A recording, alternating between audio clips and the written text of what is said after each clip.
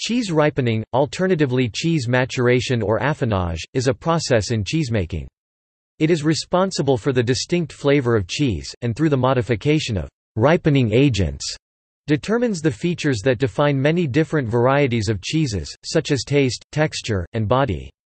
The process is characterized by a series of complex physical, chemical and microbiological changes that incorporates the agents of bacteria and enzymes of the milk, lactic culture, rennet, lipases, added molds or yeasts, and environmental contaminants. The majority of cheese is ripened, save for fresh cheese.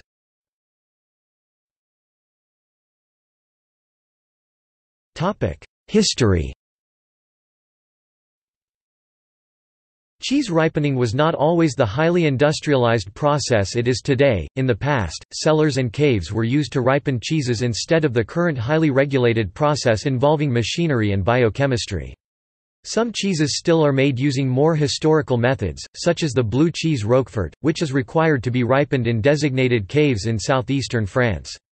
However, with the invention of refrigeration in the 20th century, the process evolved considerably, and is much more efficient at producing a consistent quality of cheese, at a faster pace, and a lower cost depending on the type of cheese.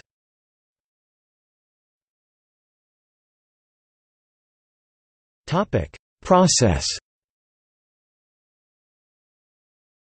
After the initial manufacturing process of the cheese is done, the cheese ripening process occurs. This process is especially important, since it defines the flavor and texture of the cheese, which differentiates the many varieties. Duration is dependent on the type of cheese and the desired quality, and typically ranges from 3 weeks to 2 or more years. Ripening is influenced by a variety of factors, ranging from the microflora to the curd, and others. The enzymatic process is the most crucial process for all cheeses, although bacteria plays a role in many varieties. The most important agents in this process include the following elements: rennet, or a substitute for rennet, starter bacteria and associated enzymes, milk enzymes, second starter bacteria and associated enzymes, non-starter bacteria. Each of these factors affects the cheese ripening process differently, and has been the subject of much research. It is important for manufacturers to understand how each of these elements work, so that they are able to maintain the quality of the cheese while producing the cheese at an acceptable investment of time and cost. These agents contribute to the 3 primary reactions that define cheese ripening: glycolysis, proteolysis, and lipolysis. By taking the cheese through a series of maturation stages where temperature and relative humidity are carefully controlled, the cheese maker allows the surface mold to grow and the mold ripening of the cheese by fungi to occur. Mold-ripened cheeses ripen faster than hard cheeses, in weeks as opposed to the typical months or even years. This is because the fungi used are more biochemically active than the starter bacteria. Where the ripening occurs is largely dependent on the type of cheese. Some cheeses are surface ripened by molds, such as Camembert and Brie, and some are ripened internally, such as Stilton. Surface ripening of some cheeses, such as Saint Nectaire cheese, may also be influenced by yeasts which contribute flavor and coat texture. Others are allowed by the cheesemaker to develop bacterial surface growths which give characteristic colors and appearances. The growth of Brevibacterium linens, for example, creates an orange coat to cheeses, in contrast to cheddaring. Making cheeses like Camembert requires a more gentle treatment of the curd.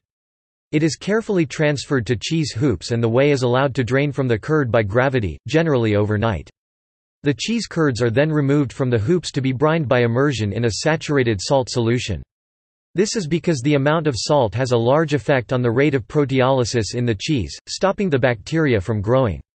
If white mold spores have not been added to the cheese milk, the cheese maker applies them to the cheese either by spraying the cheese with a suspension of mold spores in water, or by immersing the cheese in a bath containing spores of, e.g., Penicillium candida.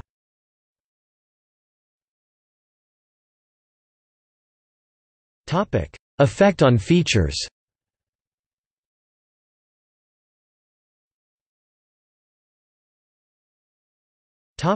Eyes. The round holes that are a characteristic feature of Swiss-type cheese, e.g. Emmentaler cheese, and some Dutch-type cheeses are called eyes. They are bubbles of carbon dioxide that is produced by bacteria in the cheese. In Swiss-type cheeses, the eyes form as a result of the activity of propionic acid bacteria, Propionibacteria, notably Propionibacterium freudenreichi subsp. Shermanii. In Dutch-type cheeses, the CO2 that forms the eyes results from the metabolization of citrate by citrate-positive CIT+ strains of Lactococci.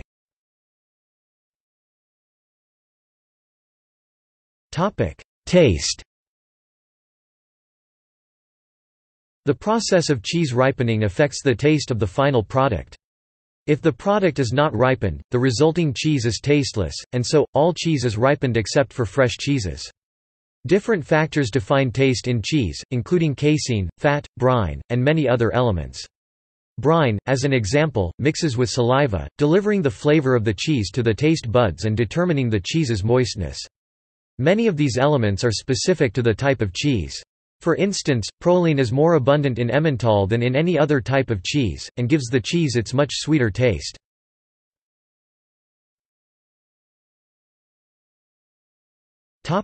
See also: List of cheeses, Food portal. Footnotes